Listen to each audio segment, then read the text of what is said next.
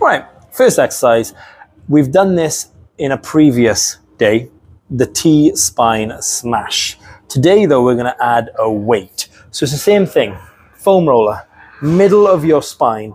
Now personally, just start off by doing a few reps. Just get that spine mobilized for a few reps. Once you've done that, add a weight. Now this weighs 8 kilos. I'm just gonna apply it to my chest. I'm gonna extend back, hold there for a bit, and then come back up and repeat the process. Extend back, let the weight do a little bit of work, and then come back. You can use anything at hand. I have a sandbag or a medicine ball. Again, because I can hold this a little higher, this works better in the favor of the job, and that is getting your spine extended as much as it can. So ideally something like this works better.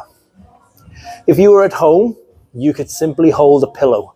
So you could fold a pillow in half and do exactly what I'm doing with a hug and extend over your foam roller. And that is day one, T-spine smash with an added weight.